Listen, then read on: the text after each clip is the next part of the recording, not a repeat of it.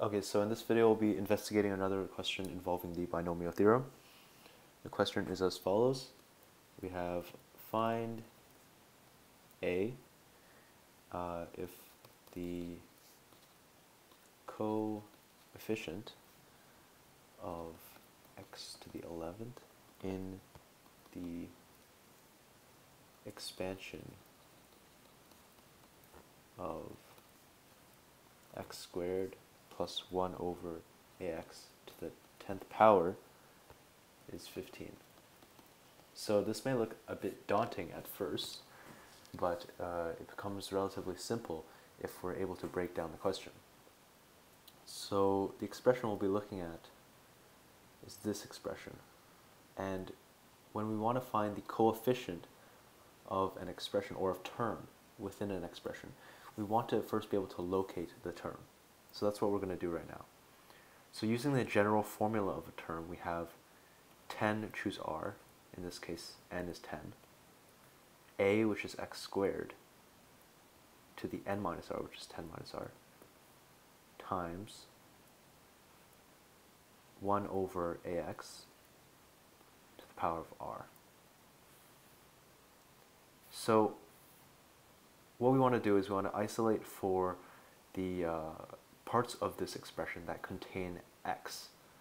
So first we want to remove which parts are not involving x. So 10 choose r is just going to be a number. And then we have, this can be expressed as ax to the negative r. So we can say a to the negative r. And then the rest of the equation is going to involve x. So we have x, we can distribute the 10 minus r, so we have x to the 20 minus 2r times x to the negative r. And this is the part that we're actually going to be interested in. So we have x to the 20 minus 2r, and then we can add it, so we have negative r equals x to the 11th. Since we're given the coefficient a is going to be 15 for x to the 11th. So we want to find which term is going to correspond to the x to the 11 power within this expression. And we're going to do that by setting the powers equal to each other, because we know the bases are equal, so the powers must be equal as well. 20 minus 3r equals 11. 3r equals 9.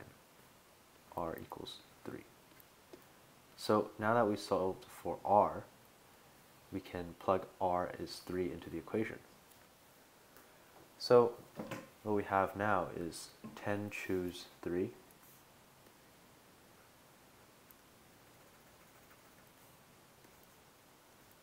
x squared 10 minus 3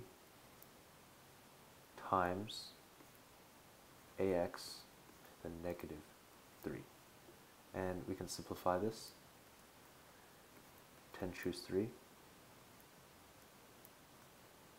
x to the, this is going to be 2 times 7, so x to the 14th, times a to the negative 3 times x to the negative 3. So we can distribute the negative 3 within this bracket to each of the elements. So we have 14 minus 3, so it's going to be x to the 11th. So we have 10 choose 3, whoops,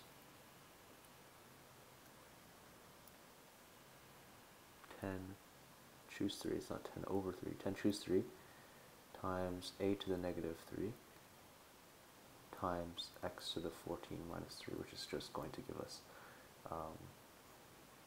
x to the 11. And we're interested in the coefficient of x to 11, which we're given to be 15. So we can set this equal to 15, this part here, since this is the coefficient of the x to the 11th term.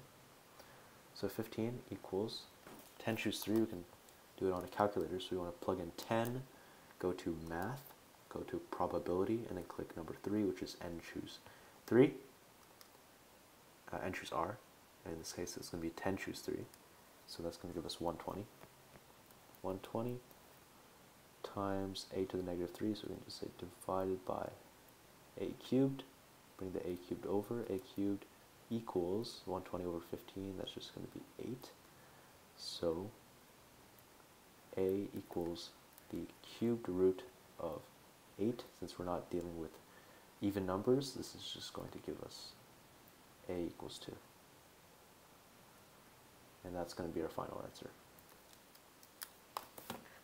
So as you can see, some binomial theorem questions are a bit more complicated, so you have to do multiple steps in order to reach the answer. So for example, we first have to find the value of r using this general term formula, and then we want to take the value of r, plug it back into the general term formula, and then isolate the coefficient of the x to the 11th term, which are given in the question to be 15. So we set it to the coefficient, and then we solve for a. So it's sort of multifaceted, the question. So it's not some super linear process of solving it. So the more you do these questions, the more you become familiar with common patterns in order to tackle these kinds of problems. So I'll be showing you more questions that are similar to this one, or maybe more challenging than this one, and hopefully we'll get to a point in which this becomes a very sort of routine kind of approach to solving